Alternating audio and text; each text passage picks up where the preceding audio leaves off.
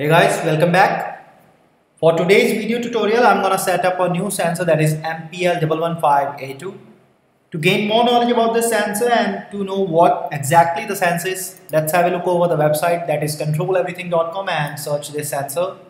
Now we got that MPL115A2 is a digital barometer 50 to 115 kilopascal. Now these are some of its features which you can look upon it, and you can purchase this sensor obviously. Hence, I will be interfacing the sensor MPL115A2, a digital barometer, with a Raspberry Pi and a Python code. To get the Python code, we can go to the resource tab, as you can see on my screen, and here's the Python code sample.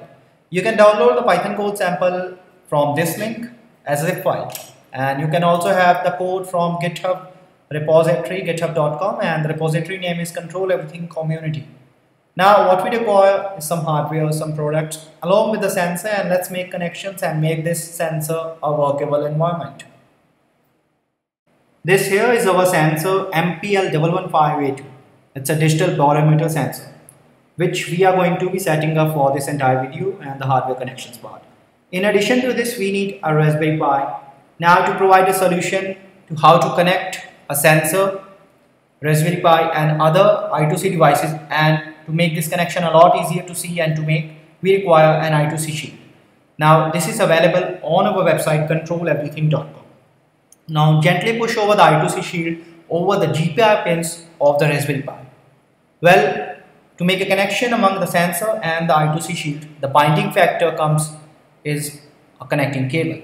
Now make the connection, and while making this connection, make sure that the brown wire of the cable should be connected to the ground terminal of the sensor, and similarly to the shield, just like that. Now the connection will look like this. Now we need to power up the Pi, and here comes a micro USB into the picture. Insert it up in the power jack. Now to connect the Raspberry Pi with the internet connection, we have two ways. First of all, this is an Ethernet cable. Gently place over the Ethernet jack. In case if you don't have this one, we have a second issue, and second part is a nano USB adapter, wireless, and gently push over the USB port. So you have two ways to get it done. Now we are done with the hardware connections part. Now let's have a look over the code. We will work over the explanation working so that we can have the entire video part.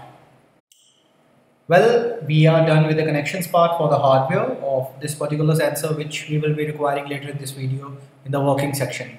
So now we require the code first of all. So for that, log into github.com, and here searching for the repository, that is Control Everything Community, which you are able to see on my screen. Now get over it, and here is our required sensor MPL115A2, and this is the Python code we are looking forward to work upon. And before that, let's have a look over the instructions for this particular code.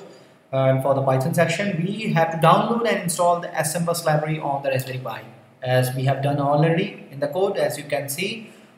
This is the link which will help us to have the library.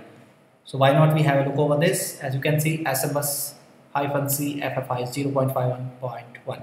So this Python module allows SMBus access. As you can see, all the commands which will help us to install and all the steps taken, instructions will be provided here, so you can have a relevant information about that.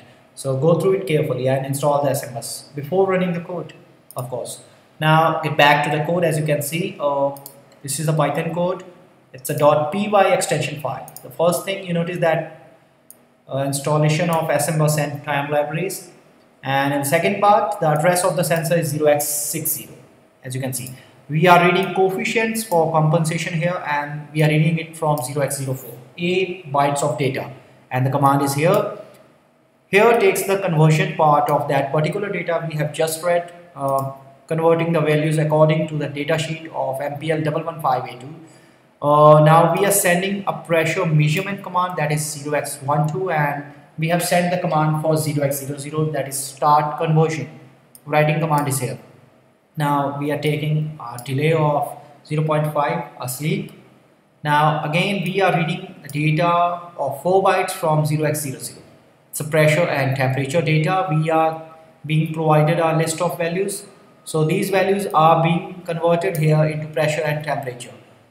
All the till here.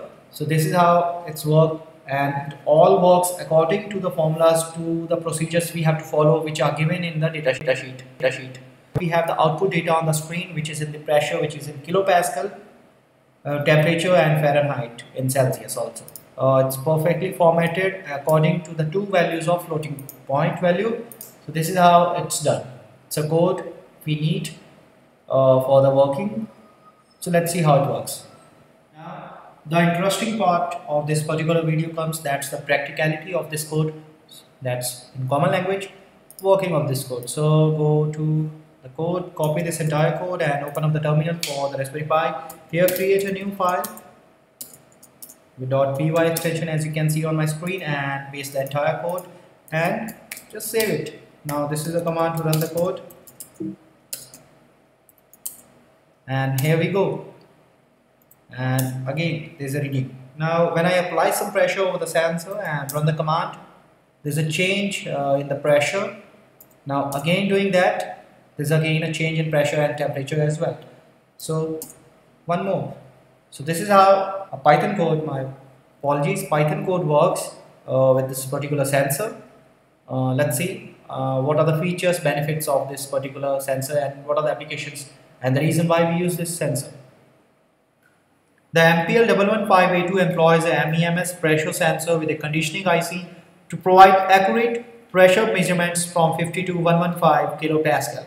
An integrated ADC converts pressure and temperature sensor readings to digitized outputs via an I²C port. Factory calibration data is stored internally in an onboard ROM. Now these features make it very useful for applications like barometry, altimeters, weather stations, industrial equipment, air control systems, and health monitoring, and a lot. Now you can purchase the sensor from the website, as you can see on my screen, and you can get the code from the resource tab, and after that you can download it from there. Also you can get the code from GitHub repository, and that's Control Everything community. Well, you have seen the explanation, the working, the hardware connections part.